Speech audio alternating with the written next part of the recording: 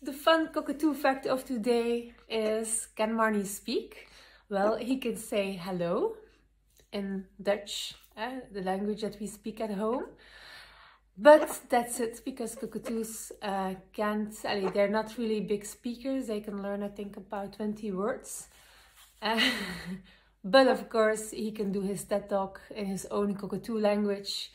And when he's mad or when he's really happy, he's gonna talk a lot and he's gonna share what he's thinking. It's not something I can force for him to talk, but yeah, you have other parrots like Amazon parrots and the African greys. They can speak a lot and they're like really talkative, but no luck with this one, unfortunately.